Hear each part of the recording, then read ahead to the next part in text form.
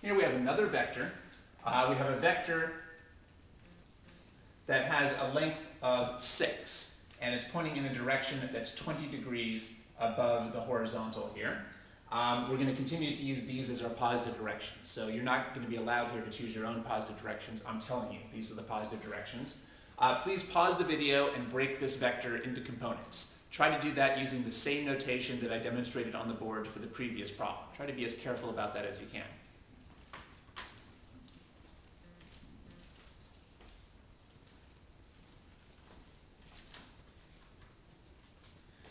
Alright, first of all, we're going to have to draw a right triangle indicating the components. We want to draw a right triangle that uses the overall vector as the hypotenuse and whose legs are parallel to the axes. And it would be nice to include the angle that we were given.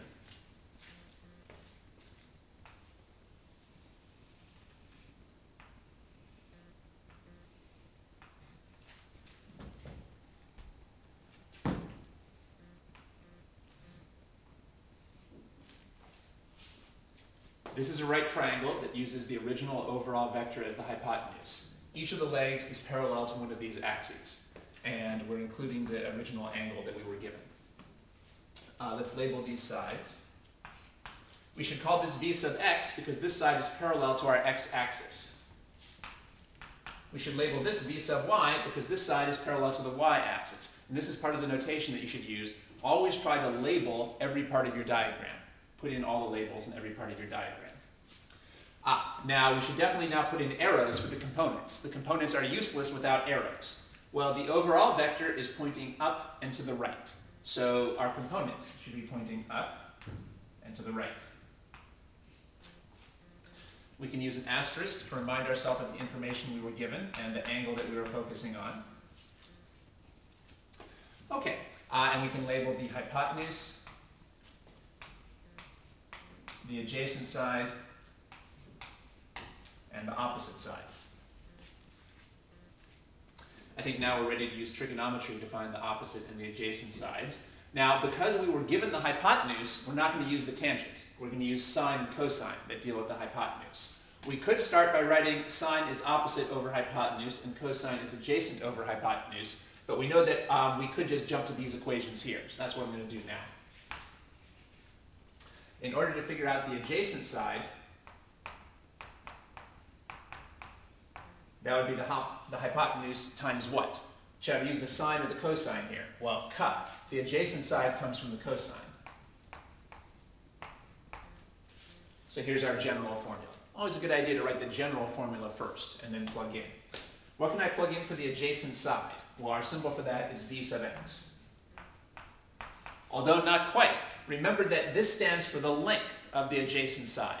Well, that means the magnitude of that component. So I hope that when you tried this problem, you conscientiously used a dot in this step. I strongly encourage you to use this notation. Now the length of the hypotenuse, we could plug in v, but why not just plug in the number? The number is 6.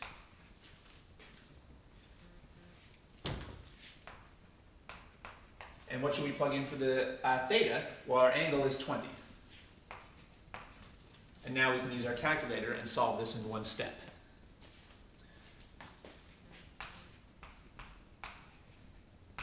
Six times the cosine of 20 is 5.6. And don't get lazy. Keep putting in the dot. This is still the magnitude of v sub x, so keep putting in the dot. Now this is not really a good final answer, because what we ultimately want to get is the full component, including the sine.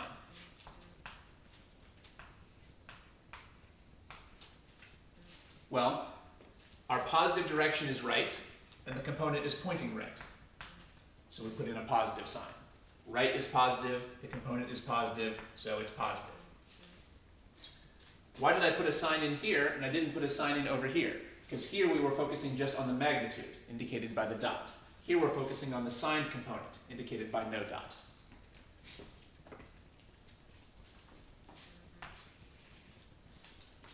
Now we want to try to figure out the length of the opposite side. Well, of course, we're going to use the hypotenuse to find the opposite side. But should we use the sine or the cosine? Well, so, the opposite side comes from the sine. Remember that if you ever forget this formula, you can easily figure it out again by writing down that the sine of theta equals the opposite over the hypotenuse and cross multiplying.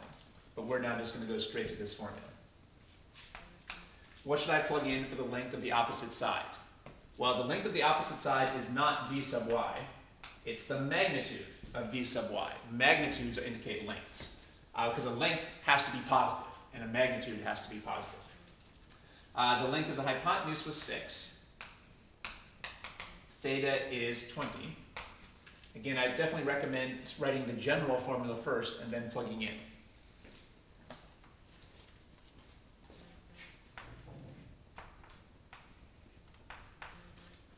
On our calculator, we can do 6 times the sine of 20. That's 2.1. As I've mentioned before, I'm not worrying about significant figures in these videos. I'm just going to round off to what feels good. I'm not going to round off to the correct number of significant figures. Should I put a sign in here? Well, I should not put a sign here because this is just the magnitude. Magnitude don't get signs. They're always positive. But what number should I write down over here? Well, over here I've got the symbol without a dot. Now I want to show the actual direction as well. So I'll write that up here. So that would be 2.1.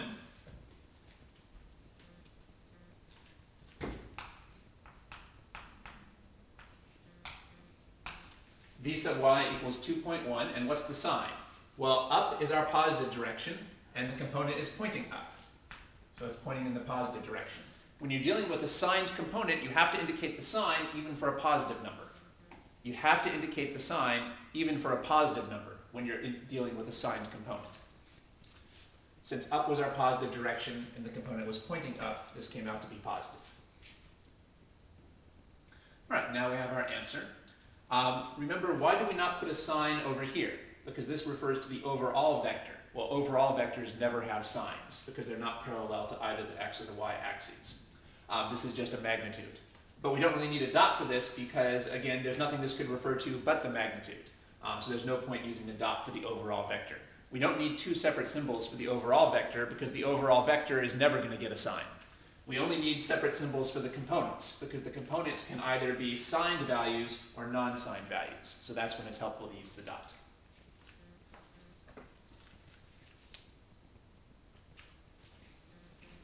Well, you should ask yourself 2 questions. First of all, you should ask yourself whether you got this right. But you should also ask yourself whether you got it right using the notation that I've been demonstrating on the board. Because again, this is a really easy question. You're going to see harder questions, and what's going to save you there is having a good, consistent notation that helps you to avoid mistakes and careless mistakes. So again, I'm still encouraging you to try to use all the notation I'm suggesting here. And maybe I should apologize now if I'm coming off as a little bit bossy or even a little bit rude. I know that I'm kind of insisting and hectoring on doing it my way.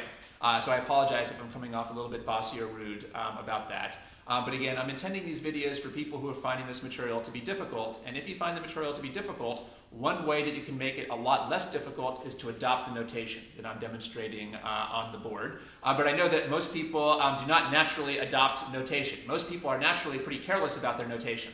That's the reason why they find the problems difficult in the first place. If you were the type of person who was careful about notation, these problems would already be a lot easier for you. People who are automatically careful about notation generally find physics pretty easy, and they're probably not watching these videos in the first place. The people who tend to find physics difficult are people who find it difficult to focus on the notation.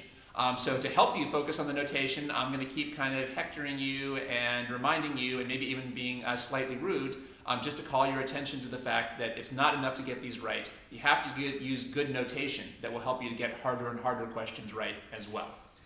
So I'm going to continue to remind you and maybe even insist and be a little bit rude about trying to use the notation that I'm demonstrating on the board. And I hope that you'll find that helpful and that you'll forgive me if I'm coming off like a jerk.